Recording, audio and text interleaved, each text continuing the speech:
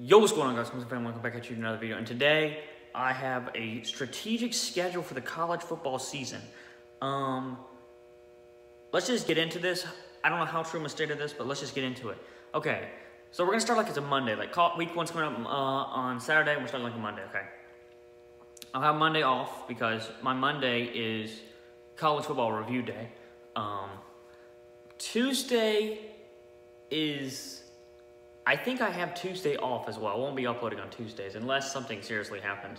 Won't be uploading Monday and Tuesday or Monday or Sun. Won't be uploading Tuesday of the week, pretty much every week. I may go live on Tuesday. I don't know. Tuesday's off though. Wednesday I have ACC week, and this was a series I did last year. I went over the ACC teams. You'll see how it goes. I do ACC week. It's kind of tough to explain.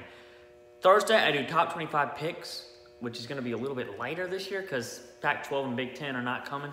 And Friday, I have to do a doubleheader. So this is a new series I'm going to do, preview and hate. It's called HP, preview and hate preview. I go into the Clemson game or this other game.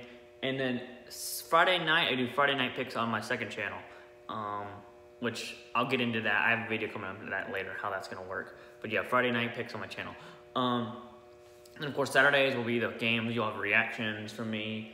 Sunday is actually NFL day. It's NFL reactions, Houston Texans fan. And then Monday is review. So I don't know how much we'll stick to that. If I hopefully don't forget once, but that's the plan.